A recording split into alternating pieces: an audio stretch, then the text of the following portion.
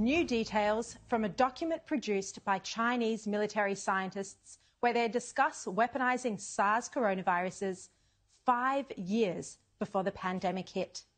The book was written by People's Liberation Army scientists and senior Chinese public health officials back in 2015. It describes SARS coronaviruses as heralding, and I quote, a new era of genetic weapons.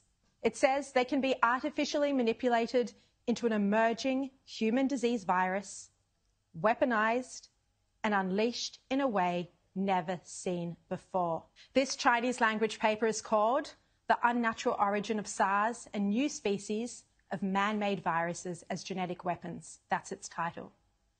And it says, following developments in other scientific fields, there have been major advances in the delivery of biological agents. For example, the newfound ability to freeze-dry microorganisms has made it possible to store biological agents and aerosolize them during attacks. Large-scale biological weapon attacks can cause many indirect consequences in addition to human casualties. Major impacts include enormous burden on healthcare system. Well, we've seen that.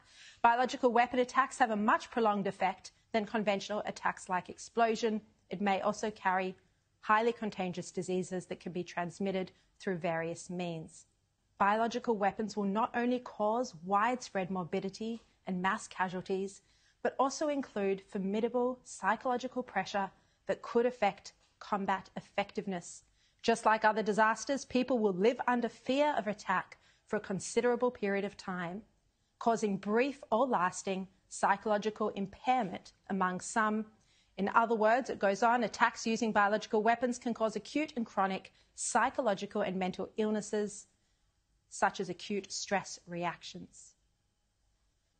This 263-page paper was published by the Chinese Military Medical Science Press. That's a Chinese government-owned publishing house managed by the General Logistics Department of the PLA.